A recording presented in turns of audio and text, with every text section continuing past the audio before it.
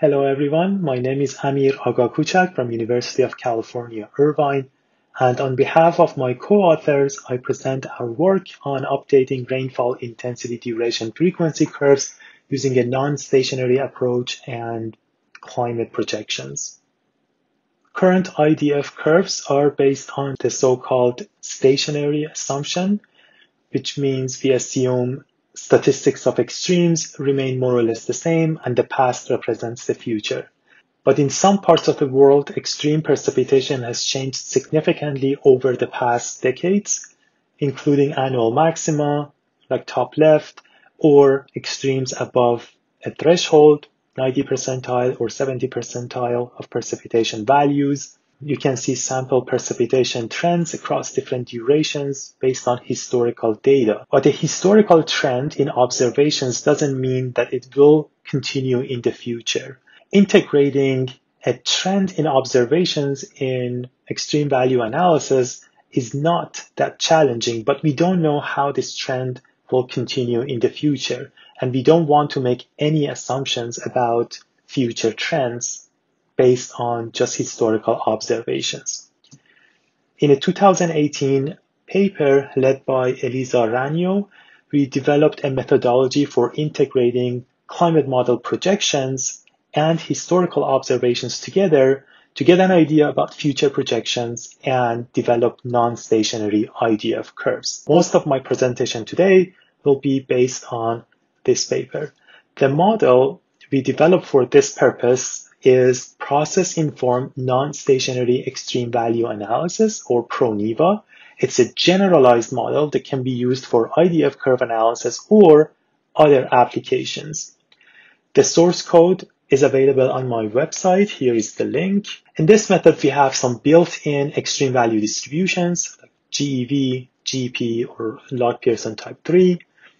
The model allows you to do both stationary and non-stationary analysis. It includes some methods for detecting non-stationarity with respect to mean value of a certain variable or variability. Depending on the choice of model, stationary or non-stationary model, you can select the type of function, non-stationary function, linear or nonlinear if needed. In most climate applications, we go with linear because we don't have very long-term records and evidence of nonlinear change. But this model also allows you to bring in physically based or process-based covariates. For example, changes in response to CO2 emissions or floods in response to land use change. And I will show you a couple of examples. The model includes a Bayesian framework for parameter estimation and uncertainty analysis, and it includes some built-in diagnostics for testing goodness of fit. In addition to the source code, a version using a graphical user interface is also available for those who don't want to deal with codes. First, a quick background. IDF curve analysis involves looking at different precipitation durations, hourly, 6-hourly, daily, and more. And for each duration, we extract extremes, usually annual maxima, to fit an extreme value distribution and generate figures like this. We have duration in one axis, intensity in another, and return period curves, like in this case. If we have a trend in precipitation, it means the distribution of precipitation changes or moves or shifts over time, like in this example. In a stationary approach, we have one distribution with fixed parameters. But if statistics of extremes change over time, it means we may need parameters that evolve over time or in response to a physically based driver. In our approach, we use many different climate model simulations, and we treat each model separately. We do IDF curve analysis based on the method I presented earlier. We use future trends from model projections downscaled, and we look at future projections relative to historical observations to avoid any issues about biases across different models. The red line here in the left panel shows an example historical IDF curve. We have return period in the x-axis and return level in the y-axis. Return level here is precipitation intensity. If we use many different climate models, we get different IDF curves, the dotted lines here. And for a given return period, let's say 25-year daily rainfall, we will have different return levels. Now we can look at that particular return level in projections, right panel, and look at their corresponding return periods. This method allows us to see how today's 100-year event will change in a warming climate under a certain future pathway, representative pathway. This method is already included in the ASC Manual of Practice as a method for updating IDF curves. To be more specific, here for any given return period based on historical observations, we can get a range of return periods based on future projections. And our method, again, involves a Bayesian-based framework for parameter estimation and uncertainty analysis.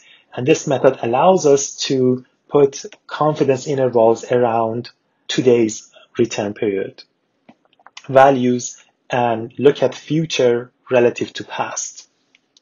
Here is an example from San Francisco. On the left, we see 50-year precipitation IDF curves. The y-axis, we have precipitation in millimeter per day. And the x-axis, we have different durations. Here, daily, different days, 1 day, 2 day precipitation. The blue line represents IDF curves based on historical data. This is what you get from NOAA IDF curves in the US. And the red line is the same IDF curves based on future projections. And here, future projections are bias corrected relative to historical observations. And as you can see, the red line is above the blue line, means we expect more extreme precipitations in the future, and we have confidence intervals for both. Now, if we look at the right figure, we can look at any given historical precipitation return period, for example, 50-year rainfall. This blue circle corresponds to a particular return level, for example, 125.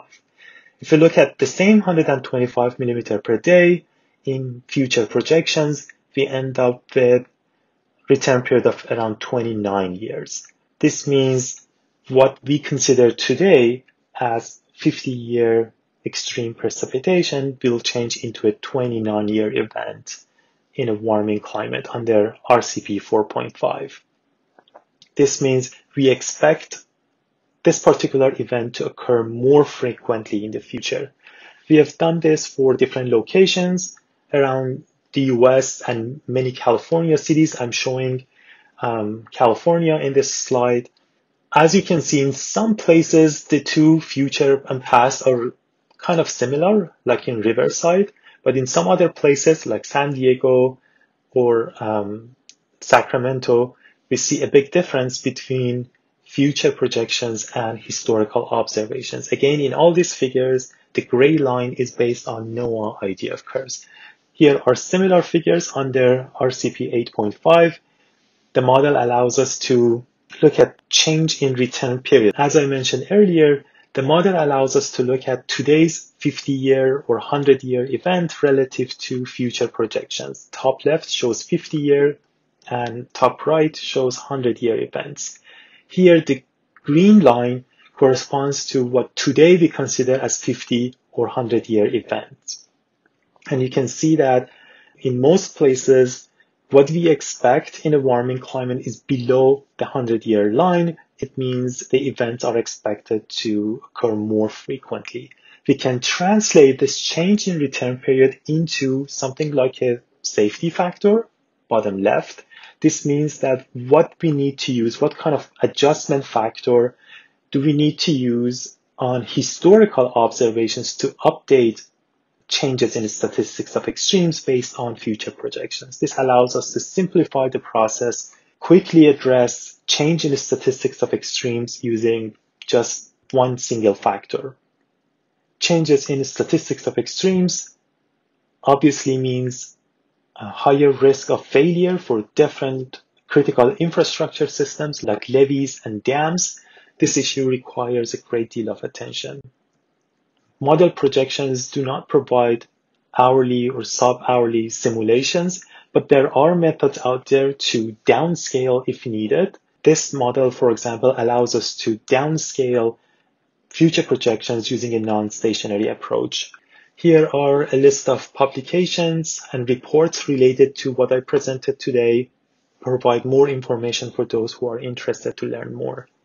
As I mentioned earlier, this model allows us to not only look at changes in statistics of extremes over time, but also bringing in physically based or process-based drivers. For example, urbanization can change statistics of flooding. Here is one example in which we looked at changes in extremes not as a function of time, but as a function of urbanization. Here we had data about fraction of urbanization from 37% to 62% in one basin. And we used urbanization as a process-based driver of change in statistics of river discharge, not rainfall in this case, but river discharge. Here we showed that urbanization from 37% to 62% changes statistics of flooding significantly. If we ignore urbanization and use a simple stationary approach for flood frequency analysis, we underestimate the 50-year flood risk by 25% in this example. The same applies to different return periods. In this presentation, I did not go into details of process-based non-stationary analysis. There is a 2019 paper led by Dr. Elisa Ranio that explains this method with some additional examples. In summary, our method allows to bring in future projections and consider non-stationarity if needed in IDF curve analysis. And I think given the observed increase in statistics of extremes and also future projections pointing to more extreme events in the future, we need to update our IDF curves to make sure we do not underestimate the risk of future hazards. With that, I'd like to conclude. I'll be happy to take any questions you may have. Thank you.